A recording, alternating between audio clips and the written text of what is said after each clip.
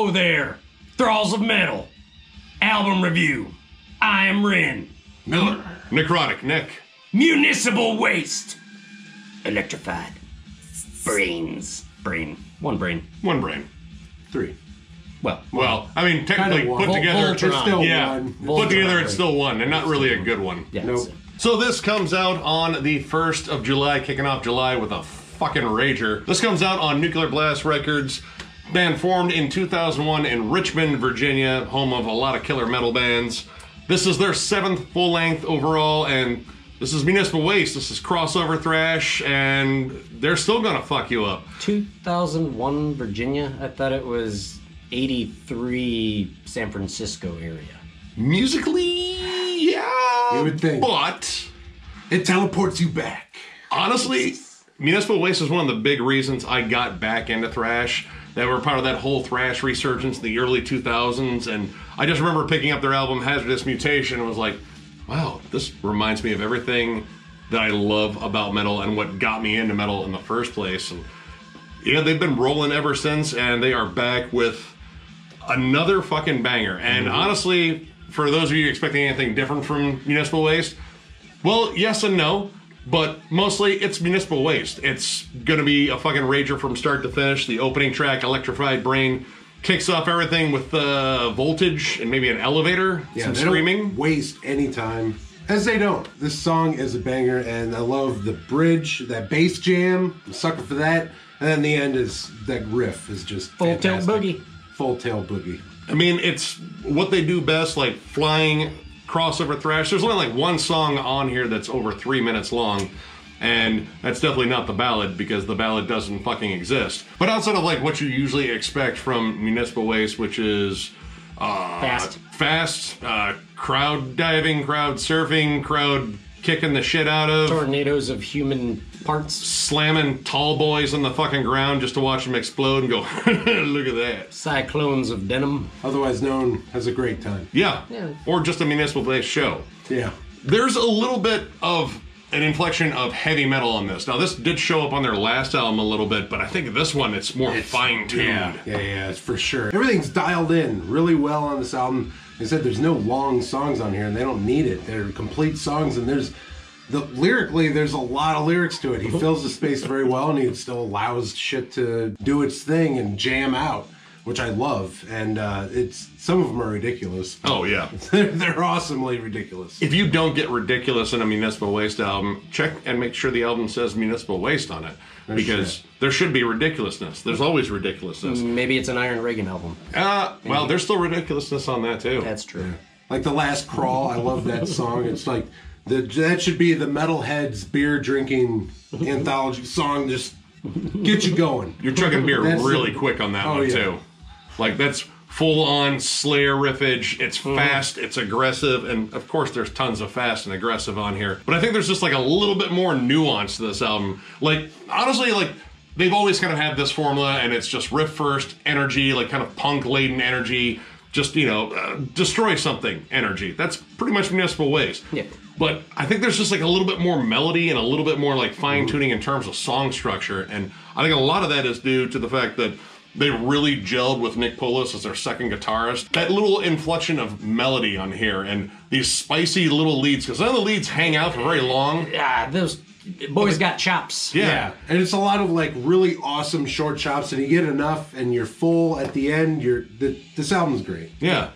And that alternating between like the fast crossover thrash that you've come to expect from Municipal Waste into like heavy metal bridges, like flat out old school, like Judas Slayer Priest breakdowns. Yeah, there's just great like old school Bay Area chops on some of these songs, but again, like it still stays within that very comfortable wheelhouse of mayhem that is Municipal Waste. This album, I think they had a case of Budweiser and the first album from all of the big four.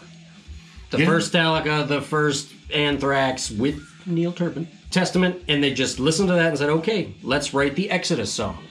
And that was Last Crawl. And then they said, let's write the Anthrax song, and that was Demoralizer. Yeah? They said, let's write the Suicidal Tendencies song, just to fuck with you. Electrified Brain. And you've got a couple of guests on here that kind of add their own flavor. Putting on Airs features Barney Greenway of Napalm Death fucking growling his fucking guts out to his chunks of larynx in the studio. And the song ending sounds like Napalm Death. Yeah, I mean, they throw in like a little bit more distance and blast it out. And then you have The Bite, which is the shortest track featuring Blaine Cook of Accused on there, throwing in his very odd, just kind of nasally vocals in between Tony Foresta's just fucking perfect thrash metal shout. Yeah, it worked really well. And I love in that song in particular how they like kick it up a little bit. They kick it up a notch right before the solo. And one thing I want to point out with this album is the backing riffs on the solos, although they're short, are fantastic. They fit the mood and feel, and they keep the drive and the intensity while letting the solo do its thing, which is fucking shine. And it's these little great spurts. There's a lot of key changes, too. Yeah. Yeah. And honestly, one of my favorite things, and it's an old trope, too, in metal, is isolate a riff a little bit just before you get into, like, that main breakdown or big groovy section. I love that, because it gives you a second, like, oh, okay, I'm going to settle into that. Hold my beverage. Boom, you know? And, I mean, explosive is definitely a descriptor for this album, but also it's just flat out fucking fun. Blood Vessel / Boat Jail, which is fucking ridiculous. It's literally what it sounds. And the opening is a long instrumental versus the song being a short crossover, like DRI style fucking burner. I got an SOD vibe out of it. Actually, that would be appropriate too. Acronyms, either way. Yes, just pick 3 letters. The song is seaworthy and better than anything Ailstorm has ever put out, at least in my opinion. What was that Tarantino, Dusk Till Dawn, where it's very, like, in the middle. Like, Yeah. one movie, it was, okay, it's like kind of a drama thing, and then, no, boom, horror movie, just, Abrupt shifts. yes. Is that a fucking vampire? It's Salma Hayek. I'm okay. Stick your foot in my mouth. Did you wash it? I don't care. And of course, we gripe on production and shit, but none here. Sounds like shit. Arthur Risk. No, not true. And it most definitely does not sound like shit. It does not. The dude's got shit dialed in. Crispy. But like organic too. Yeah, Like yeah. there's the right amount of reverb and everything, and it enough. just sounds organic, like Yeah. real, like a live show. Enough saturation to really just mellow it down a little bit. And yeah, it's this band, it fits this band totally because they are a live band. If you like any Municipal Waste album, you will love them live. So Get fucking ready. yeah, Stand in the back if you're brittle. I stand in the back. The last time I saw him, like literally, I think one riff got played and someone spiked a fucking tall boy in the fucking pit, can exploded, and then it was just mayhem. I was so fucking proud of Detroit that night, I really was. I mean, no one got shot, but Yeah, you know. It was a can of PBR. He was out 23.50. Now, one particular track on here definitely gave us a little bit of Ohio pride? Question mark? Yeah, it's as One- cool chuckle, an Ohio Yeah. chuckle. It's as cool as the river catching fire. Yeah, well, it's right up there in terms of disasters that have happened in Cleveland. So there's a song on here called 10 Cent Beer Night. And literally when I looked at the song title before even listening to it, I was like, I wonder if it's about a particular event that happened in Cleveland in 1974 at Municipal Field when the Indians played the Rangers. And it was 10 Cent Beer Night. Thank you, Strohs. Wow.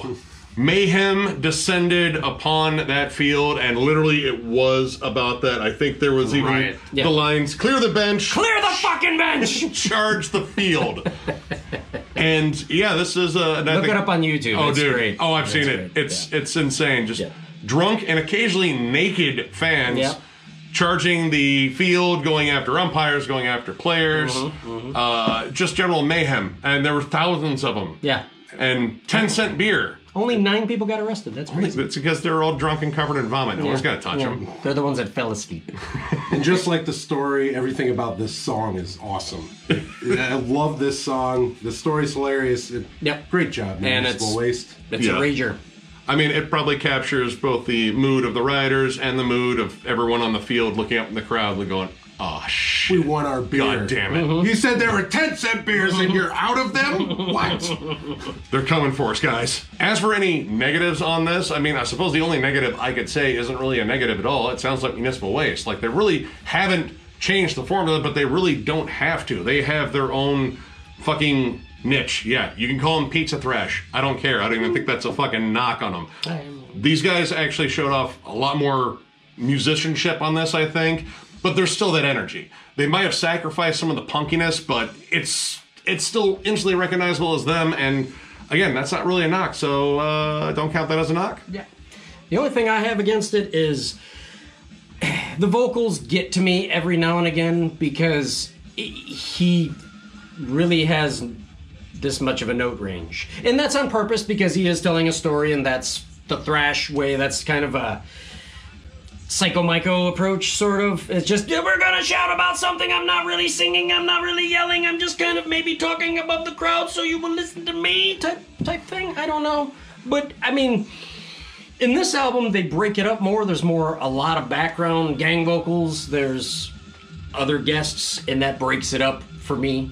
But that is, I'm reaching for a bitch. It's tasty. Yes, and I agree with both you guys on that too. About the vocals a little bit, like that scream, shouty, talk type vocals. It's like Tom Araya's not great, but Slayer wouldn't sound like it. Yeah. This guy is Municipal Waste. Yeah. So, and again, this is minor fucking shit. It's not really. I love Tony Foresta's voice. Yeah. I love Iron Reagan too. Iron Reagan's fucking amazing. Yep. Awesome. Which is why I'm going with a 4.5 out of 5.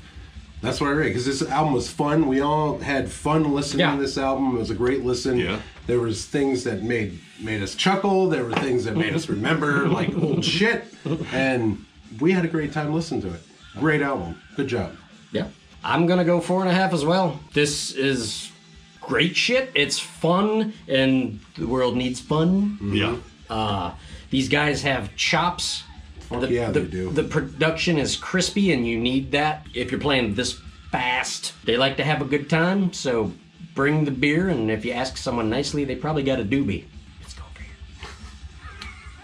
I'm going to round this out with a 4.5 as well. I fucking love this album. Honestly, in terms of like connecting with the Municipal Waste album, and I love all their albums, this is probably the closest that I've got to The Art of Partying, which is probably my favorite album by them, and that was the one that really cemented my fandom. It's Municipal Waste. They're gonna fuck you up. They even tell you so. Mm-hmm. This is maybe them with like a little bit more sophistication, but you know, they're still like maybe drinking like a fucking craft ale this time, except they're still gonna fucking throw it against the wall and set something on fire. So, you know, it's still Municipal Waste. Yeah. Mm-hmm. The riffs are amazing. The lead work on here I think is great. It adds so much. I love the nods to heavy metal.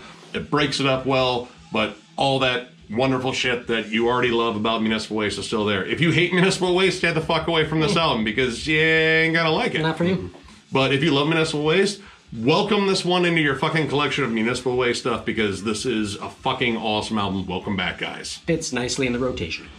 So, if you enjoyed this review, give it a thumbs up, and if you are new to the channel, subscribe, because we do stuff like this all the time.